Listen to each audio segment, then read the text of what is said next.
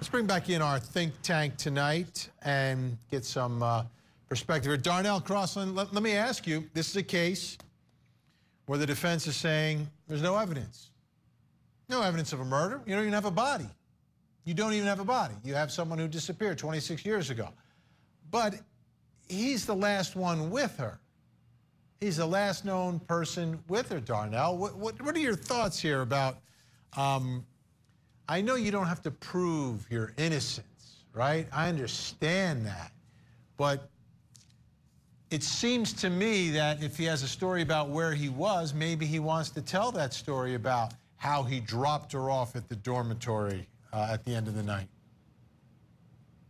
Actually, he doesn't, and he shouldn't. They have the burden of proving this case beyond a reasonable doubt. No doubt this was a tragedy. Whenever a college student who has her whole life in front of her ends up dead, it's a tragedy. The defense came out pretty strong and painted her as a person that the jury shouldn't like. Not sure that would be a strategy that I would use, but I will tell you this. The bottom line is the government has to show more than just a theory.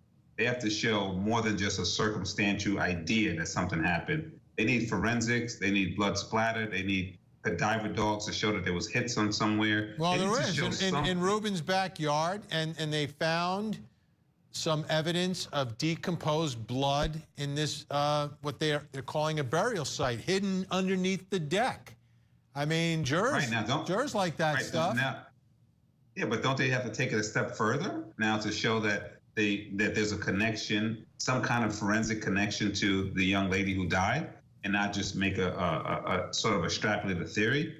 So I think that, you know, we don't have to prove our innocence. They have to prove it. And if they think that what they found on the property is relevant, they need to show it scientifically relevant, not just theoretically relevant.